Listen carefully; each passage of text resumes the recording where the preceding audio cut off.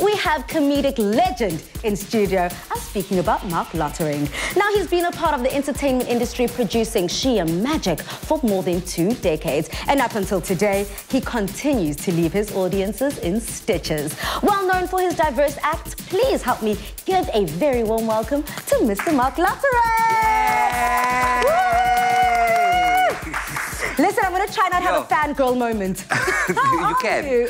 I'm so happy to be here. I am starving, which is why I accepted the invitation to be with you today. I hope we're going to taste a lot of liquor food, but it's good to see you. Good to be here. Well, hopefully we don't disappoint you in the kitchen and we prepare everything to your taste. But before we get into the cooking, I cannot sit down with a legend like you and not find out how the past 2 years have been. I mean, a lot of people in different industries had to pivot, change, adjust with the lockdown, COVID-19, and someone like you who's a comedian, your literal life is live performances. So you didn't really stop working.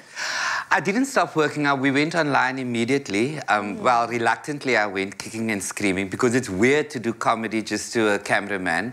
And I don't know what your life is like, but when I first walked out, my cameraman was Babalas. And not in the mood. I know that doesn't happen here because everyone's so professional.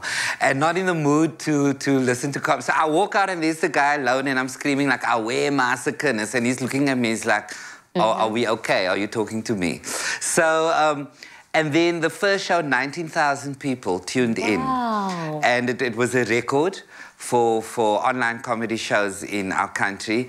So, and I think after that experience, I kind of got used to it. And so everything was okay. You know, I was doing really well in COVID. I suddenly got extra family members, people wanting to borrow money. I had to exit the WhatsApp family group. I was like, but I don't know this cousin. So I can't sit here and complain to you and say it's been hectic because I feel and I felt for and prayed for my other colleagues, the dancers, the actors, the singers, that still today people are struggling because of what happened over the past 2 years. But I was happy, man, I managed to survive online. Yeah, I think that if you have a name like yours, South Africans just love you. It goes without saying. 19,000 viewers tuned in online. I think that's just mind-blowing. When you get such a warm reception, what does that do for you, especially 2 decades in? Sure, it's humbling because you know what I see it as. I also see it as, you know, you say 2 decades. So that's been my investment into comedy, and a lot of people don't like watching stuff online. So there was online fatigue, especially when it comes to stand-up comedy. But I think people bought a lot of tickets out of loyalty. So my heart was, I was overwhelmed by that kind of response, how people just made a decision to sustain me and a whole lot of other artists who moved online. And that was kind of a celebration of the work that we've done. And also for South Africa, Mzansi, laughter is the therapy. Yeah. That's what carries us through load shedding. It carries us through looting. And that's, you know, I talk about all these things in my shows. As South Africans, we survive through laughter. So now, Marc, this actually, it segues me quite seamlessly to my next question. We've seen you living large in Dubai. Yes. You had your comedy show there. God is good. All the time. God is good. But now what is so interesting for me is that South Africans have a very unique sense of humor. You already spoke about looting, load shedding. That's very South African, and we all kind of get it. But now performing for an international audience, what's that like? You get very selective about the material because obviously when I'm doing shows and I know there are international people in the audience, I try not, if I'm painting a picture about looting, I've got to paint the whole background story. Okay. You know, load shedding, you know, you've got to paint the background story. So you tell the same story because funny is funny. But I think it's the context as to how you contextualize the story. That's the interesting part of me. That's when I'm trying to be matric with exemption, and that's my approach. The other side of me just thinks, you know what? The money's through already. I already have the EFT, and if they don't, if they don't like it, I'm already fantasizing about what we're doing tomorrow. Jupiter, no lach, my bro. Lunch on Marc. So, but we try to be cerebral about, you know, who's in the audience. So you just tell the story differently. You speak slower. Apparently, we speak very fast as South Africans. So we just speak slower and an amazing time in Dubai. Tell me about your new comedy show, Uncle Marc.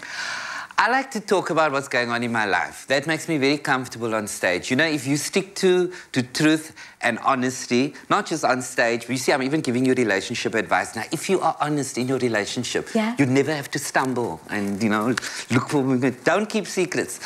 So I talk about what's going on in my life and what's going on in South African lives. And what's happening now is, just over a year ago, I was just randomly walking around in a supermarket and somebody walked past me, a complete stranger, and said, "Are we Uncle Marc?" And I was like, when? How am I being called Uncle now? And the day that we decided the show should be called Uncle Marc, I was out with friends of mine pub crawling, and we were at a pub in Greenpoint, and my friends all said, "You can send a drink over, you know, send a drink," because we saw a cute person sitting at the bar. And, you know, after the second shooter, you go, "Yeah, I'll send a drink over, it's not a crime." And I sent over the drink, and the cute person asked the barman, "Who sent over the drink?" And the barman pointed at me in front of the whole bar, and cute person turned around, saw me, and said, "Uncle Marc, my mommy had all your VHS tapes." I wanted to... No, I wanted to take that drink back and send over like a Oras neat, you know, for the children. And I just thought... Not on the rocks. Yeah, and I just thought... The show's going to be called Uncle Marc. So in the show, it's been going crazy around the country with the tour because young people and people who are older than 50 have been screaming because I just talk about the experience of when suddenly your young friends are calling you Uncle. Uncle, oh my goodness. Well, I cannot wait to hear more about that, and I cannot wait to hear more about the work that you're doing, from the film to Auntie Mer. Listen. Whoa, lots to talk about. There's so much to talk about, but South Africa, don't forget to follow Marc on all social media platforms such as Instagram, Facebook, and Twitter at Marc_Lottering, or please do go visit his website at www.marclottering.com for more information on his upcoming shows. Don't forget to book your tickets to the Uncle Marc show. There's still a few tickets available for the remainder of May. Then stay tuned because we're going to get down and dirty with Marc in the kitchen.